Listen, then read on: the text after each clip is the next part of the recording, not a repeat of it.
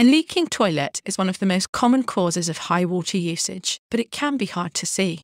It could waste as much as 2.5 bathtubs full of water, impacting the local environment and adding around £200 a year to your bill too. You might be able to see or hear water constantly running in the toilet. But if not, a great way to check for leaky loos is to do a toilet paper test. Go to your bowl that has not been flushed or used for a couple of hours.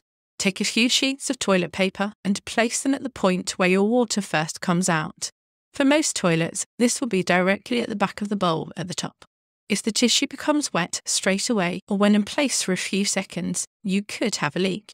In some cases, we offer a free service to see if your toilet is leaking and fix it. We may even be able to order you a free replacement part. Call 0800 953 0130 or email leakyloo@nwl.co.uk to find out more.